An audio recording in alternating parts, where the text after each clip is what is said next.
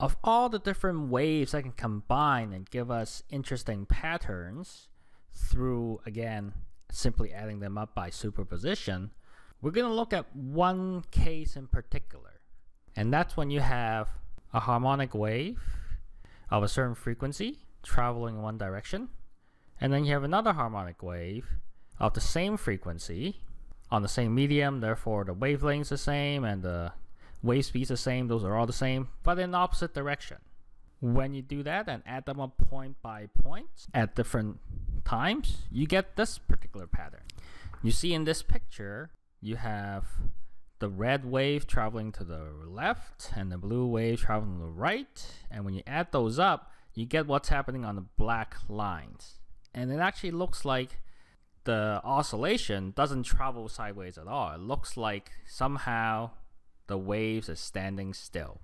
These kind of lobes that open and close and open and close like that. And because it looks like that, we call these, or this particular pattern, standing waves, where you have a particular sine wave which makes these patterns as it bobs up and down, up and down. Now, under what situation would you have two waves of the same frequency traveling in opposite direction? Well, you can have a particular string and you shake this up and down, right? Then the wave travels this way. As it hits the other side, it's going to travel back. And as it bounces back and forth between these two ends, you're going to get the situation where you have the same frequency coming at opposite direction, giving you the standing wave pattern. But of course, because the string is fixed on the both ends, you can't have any height at the two ends. So only certain pattern fits. And that's what we call modes, these specific patterns that fit. So they're asking for the first three, so let's have these three cases. What we're after is we need to find part of this pattern here that can fit such that the two ends can remain fixed. And the biggest pattern you can make is this one of these humps.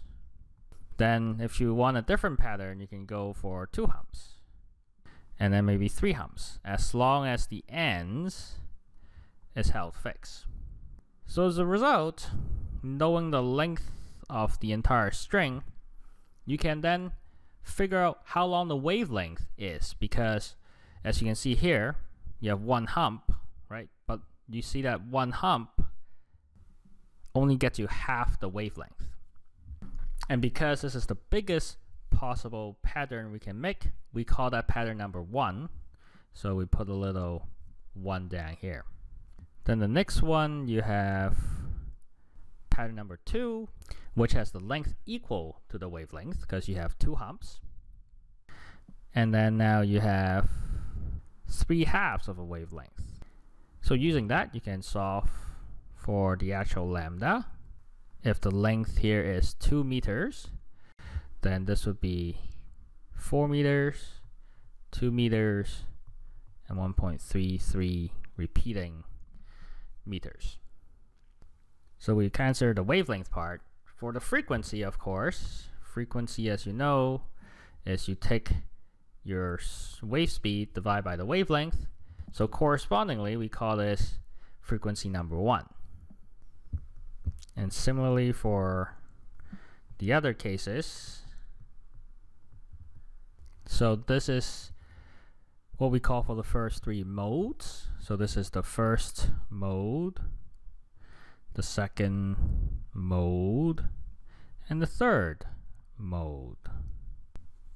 And there's another pattern that you can see here, is that based on the geometry and the way the two ends has to be constrained, we've resulted in this first frequency. And you notice that the second frequency here is exactly the same as twice the first frequency, and this is 3 times the first frequency. Because this is a repeat of this particular frequency, we give it a special name of the fundamental frequency. And then these, because are multiples of the fundamental, we call that the harmonic. Specifically, the second harmonic and the third harmonic. There's also the word of overtone, and without crowding this too much, we'll leave that discussion for in class. And then over the grander idea of how you can only have a big response in this particular system for particular frequency is part of this big class of phenomenon we call resonance, where particular system have particular preferred frequency. In this case, the string that's 2 meters long prefers 12.5 hertz, 25 hertz, and 37.5 hertz. And these frequency at which they respond highly will tell us something about the system. In this case, it tells us something about probably the velocity or the wave speed, and also the length of the string. And so you can work all those out backwards to tell you something about the system. And this we exploit in dealing with many different types of system. But here we're just introducing you to the idea of how certain system can have a bigger response for a particular frequency, and that we call resonance.